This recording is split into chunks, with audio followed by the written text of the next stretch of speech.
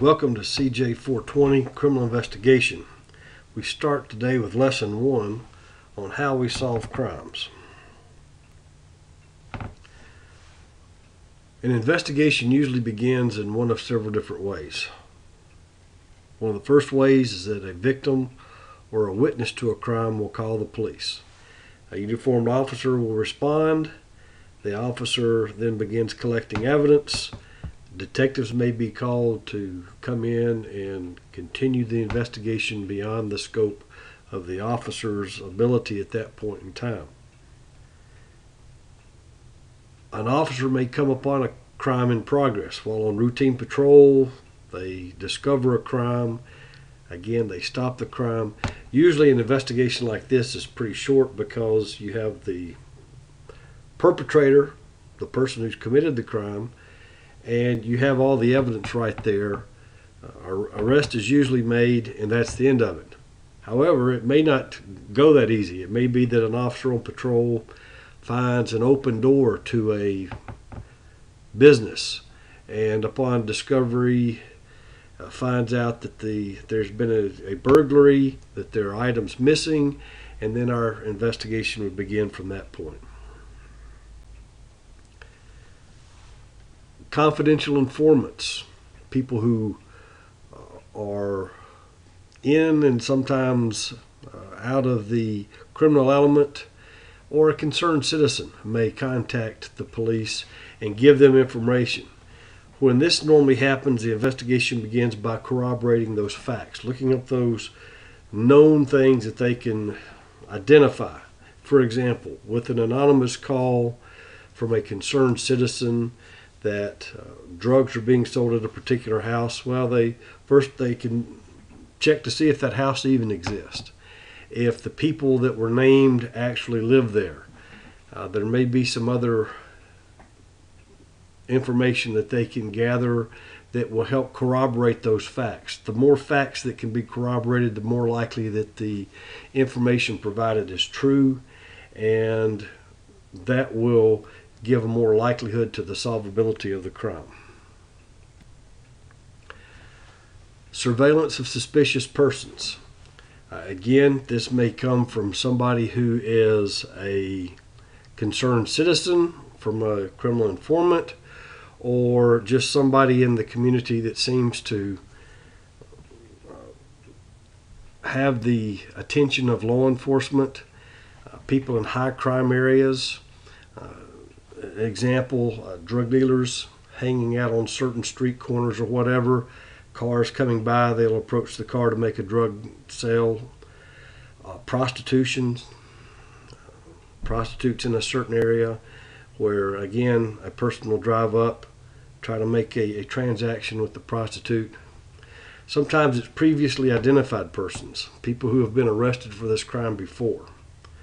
And again, we start our investigation from that point.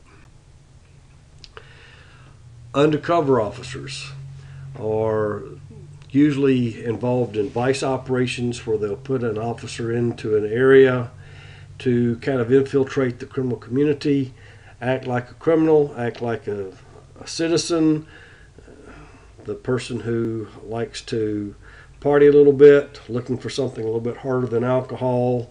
What kind of drugs do you have?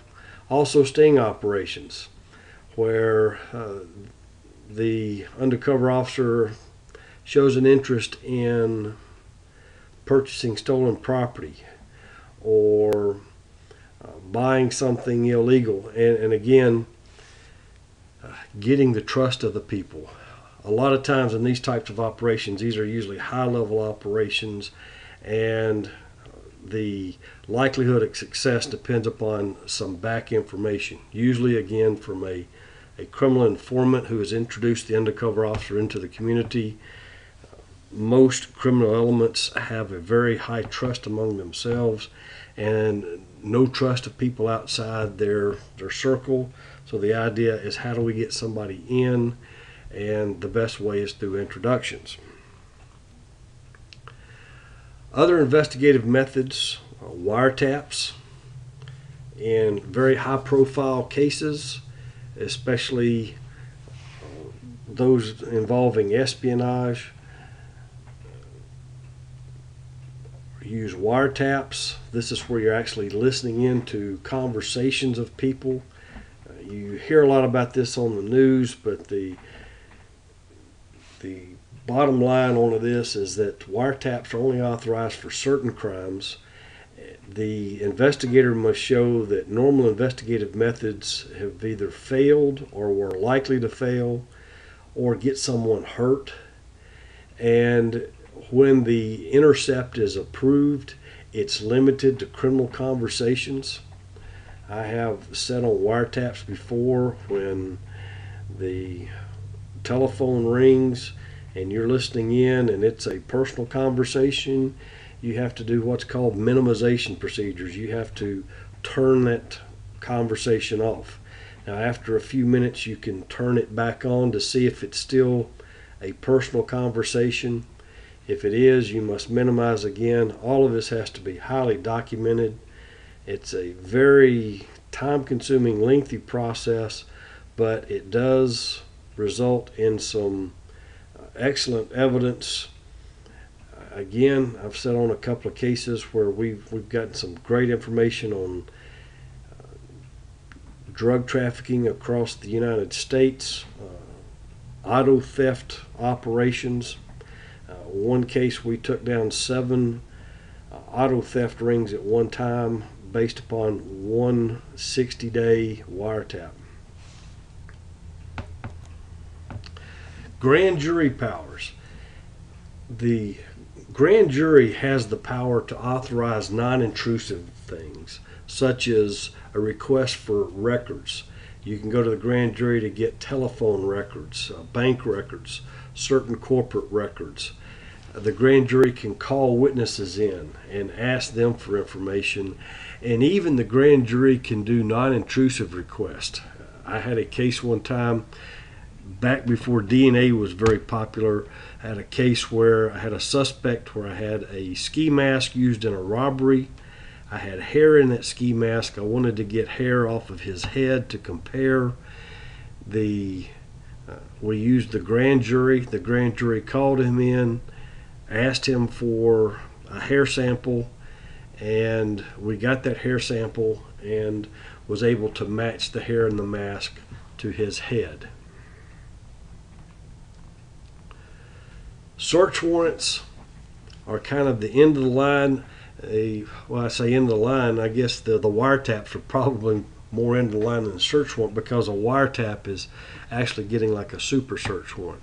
But search warrants are, as all searches in the United States, are governed by the Fourth Amendment, must meet a standard of probable cause, and you must state with particularity where you're going to be searching and what you're going to be searching for. A lot of these other methods need no suspicion or no proof of facts in order to gain anything. Let me back up for just one to that last slide that we talked about on grand jury. Grand jury information can be gained on basically, since it's non-intrusive, requesting the information, convincing the U.S. attorney or the state prosecutor that you have a suspicion that this evidence may prove useful in a case.